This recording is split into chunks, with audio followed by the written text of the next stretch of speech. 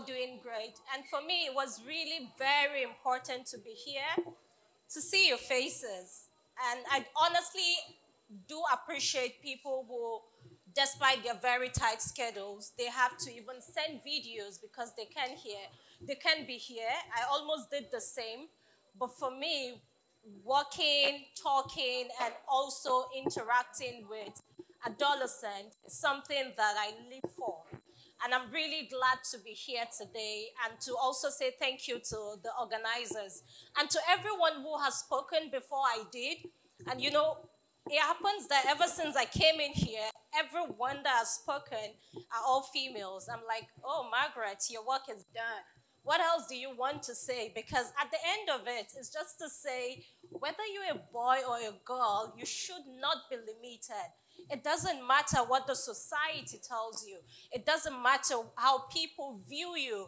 But what is important is that you believe in yourself and you know that you can be all that God has created you to be. And I usually like to start with this story. I have some couple of pictures. There is one. You don't have any? Okay, it's loading. Maybe when it comes, then you see the small me.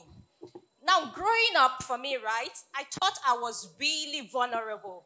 And it was just for one reason. I was a girl and not a boy. That was just why I felt I was vulnerable. Interestingly, I mean, on top of feeling that way, I was surrounded by 6 sisters. So we were 7 of us. And it's okay to say it was a girls' hostel. And usually, anytime I ask my mom, like, wow, 7, I'm like, the 5th? Why 7? I wanted a boy. And that's why I had to go that long route. Of course, she didn't get a boy, but she has a lot of grandsons. And she's happy with the girls that she has. But you know, for me, even as I speak to you this afternoon, I guess, right? I still remember vividly the pitiable faces of concerned in quotes, friends and family, feeling sorry for my parents because they have girls as children, like 7 of them. Who does that, right? But I can't forget that particular voice, and it came from a woman. So before you think, oh, Margaret is here to turn girls against boys, no. It's really the society that has kept us where we are. It's boys are special, girls are special. And you know what she said? She would keep asking my mom, who has a minimal education, to say, why are you working tirelessly? She had a shop, she was doing a lot, doing business, because you're spending too much scarce resources on mere females. After all, they'll get married, go to their husband's house, be in the kitchen, and probably the other room, you know what I mean? And that's the end of it.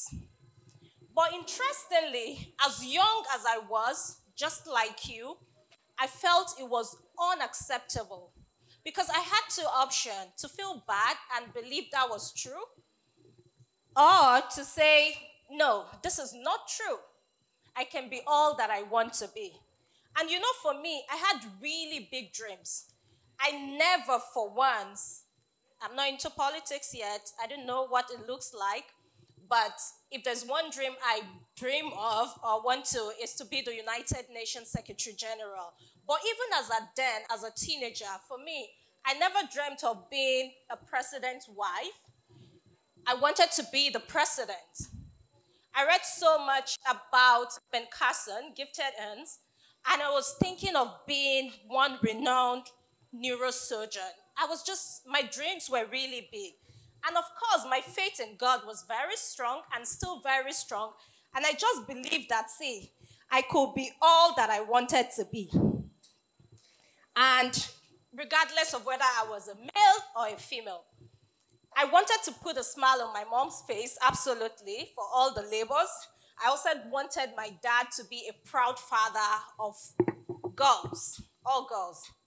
And I wanted to live my purpose that God has asked me to live on this earth. So those were, for me, the driving force, beyond what the society kept on telling me, that you can do A, you can do B, and the only reason is because I'm a girl. But did I say that I felt vulnerable? Yes, I did. But I found myself in a rural community in Zaria, Kaduna State, which is where I grew up. So I proudly tell people that I'm a northern Yoruba girl, whatever that means to you. So my parents are both from Osun State. However, I was born in Kaduna State, so I speak Hausa as much as I speak Yoruba. Thanks to my parents for making sure we speak Yoruba at home. So for me, I just started looking at issues when I started visiting these rural communities. You know why I did not now feel, oh, okay, oh, it's not the full picture. You will have seen the area of the girls. And then there's another one when I was younger. Yes, so this picture, right? I don't know if I was 5 or 6, but I didn't even bother to ask my mom. I'll tell you why. I have 2 birthdays, 2nd and 3rd of December. And that was because someone took me to school and registered me, my date of birth, as 2nd of December. And all my life, I was enjoying 2nd December. Isn't it cool? And then suddenly, I lost my grandfather, and then we went to the village, Ilesha to be precise, in Osun State. And then I was just searching things and looking for things, and then I found that card. You know that card is Somoloruko, that naming ceremony card, small one. My parents were not the typical Yorubas that would write 100 names. You know how we give printers issues when it comes to Yoruba? It was just 3 names. It was Margaret, Omolola, Idowu. So I have twins ahead of me who are girls, absolutely. And then it was like born on 3rd December. Like, excuse me, I've always known 2nd. How comes? And then I ran to my mom. I'm like, what happened? She said, see, thank God for technology. You know the year that you were born. Scroll through. Anyone that is Saturday inside, that's your date of birth. And then it finally turned out to be 3rd. But by that time, I'd written exams and all of that. And, you know, just changing all of those stuff. So, like, I give them that assignment. They have to get me gifts and at least do a call on 2nd and 3rd of December. So you see why I won't bother to even ask her how old I am here. Before she tells me it's 6, and then maybe it's 7. I don't know. But I was very much, am I not pretty? Okay. So, back to our story, right? When I visited these rural communities, for me, it was just seeing girls and women bound by harmful cultural practices. So when we talk about harmful cultural practices, I love to connect to my roots. I'm proud to be Nigerian. I'm proud to be a Yoruba girl. I'm proud to be Hausa, if by naturalization or so. I'm also proud to be an African. But we also have to understand that we have limiting cultural practices. Female genital mutilation is one of them. Child marriage. And anytime I talk about child marriage, the voice that comes to me is that of Aisha. And this is an intelligent girl. We started working in that communities. These were communities where girls were dying for things that should have been averted. Vesicovaginal fistula. You're too young to bring a baby. Your pelvis is too narrow. But because the culture says you get married at either 11, 12, it doesn't matter. Or someone, in fact, for some persons, monarchy, which is the first time you see your menstruation, means you're saying goodbye to your parents. You then the next one has to meet you in your husband's house. And these were girls who were very intelligent, but will walk up to me and say, oh, Ansa Murana, and what that means in Hausa, in English, it's a wedding date has been fixed for me. I need to get married. Some of them, because they've gone through some sessions, they can negotiate. They'll tell you, oh, okay, it's okay, I'll get married, but the husband has to sign that I continue my education even after the wedding. But we know how things happen. Then she gets pregnant because she's unable to even decide for her own body when she wants to start having babies. And when that happens, morning sickness struck. People react differently or feel differently to all of these things. And then education gets stuck. It doesn't mean that she can't continue, but she's been limited by all of these other issues, a whole lot of them. Now, the issue is, for me, when I saw that they were dying needlessly and unable to live out their dreams, I offered to help. And that was when the society would have actually said, oh, it's okay that she just sits at home. She can go to school, but nothing really comes out. Became a founder. And currently, we have an organization, Stand With a Girl Initiative. I love to say SWAG, because when you pick the first letter of each, SWAG Initiative, we're in 7 states in Nigeria. We've had advocacy at different levels. But importantly for me is that I have that opportunity, myself and my team, to connect to other girls.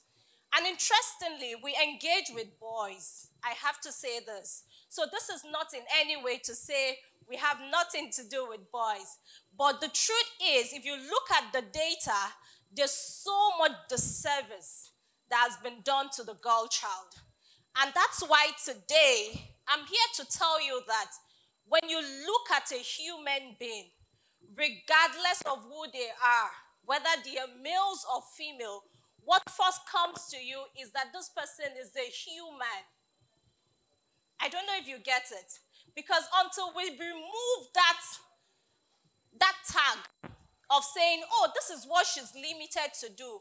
And I know for some people, oh, why should you go to the hospital and they say, this is a nurse, or the nurse is coming. What comes to mind? Who comes to mind? The nurse is coming. A what? A lady, right? Or you go to a restaurant or somewhere and like, oh, the cook, the chef, the man. Good. Now, I'm sure, in fact, they will tell you the best chef in the world is probably a male and all of that. But in some cases, tradition, culture will limit you to what you can be. But you have to also tell yourself that, no, I can be all that I have been created to be. And you know, it's also important to remind us that for my mom, people constantly reminded her that she was raising us for our husbands, but my mom knew better. Even with her minimal Western education, she only completed primary 6 when she lost her dad. She did not only raise wives and mothers as expected, she raised world changers, which I am proud to be one of them, through hard work, grace, and doggedness. Today, I am educated. Education, no, they finish, Abi. I'm still on my way to even getting more degrees. So help me God. A world changer, championing the education, health, and rights of marginalized women and girls. But life has taught me some very key lessons, and I would like to drop them with you. They might probably sound like a cliche. You know, in the global space, working as the youth representative, I was the only young person, and of course the youngest among 18 persons, global reference group. And this was actually my first opportunity to meet in person with Bill Gates, whatever opinion you have about him. That's on another note. But the truth is, I asked myself what actually brought me to this table. And a lot of young people say, we need a table or a seat at the table. I tell you, if they don't give you one, carry one. Even if it's a mat, carry it for yourself and take it there. The most important thing is that your voices are represented. Another thing I also need to let you know that you stay strong when the journey gets tough. So it's not going to be moi. It won't just come to you easily. You have to work at it. You have to believe in it and give what it takes to be able to get to that point that you want to. You should and must live your dreams. It's your right to live your dream, and you should. I know that there are a lot of limiting factors just by being a Nigerian. It's a lot of issue already, right? But if you decide to say, I want to live my dream, then you can. You should also go for your dream and live it to the fullest. And to cap it up, I like to say that today, I'm still a girl, if you consider me as a girl and not a woman, or whichever way. I'm not a boy or a man, and I'm a very happy girl, a very happy woman. So when we talk about whether male or female, or we talk about equality as being humanity, it's no girls saying we want to be boys, far from it. Be proud, carry the tag with all elegance. Be happy to carry it. It is us saying that we can be all that we've been created to be. Every girl and every woman deserve more, and I am on my way to fulfilling my dreams. I started by telling you that I want to become the United Nations Secretary General. It's a dream I'm working at, and I know by the grace of God, I'm going to get there. But I'm just here today to tell you that do not let the society limit you, and that you have a role to play. The next time you look at someone, your sister, your classmate, or your classmate, or that girl, and say, oh, you can't do this, you're too weak, you're also contributing to the problem. Together, we can ensure that we live our dreams and even make Nigeria better, make the world a better place. Thank you so very much.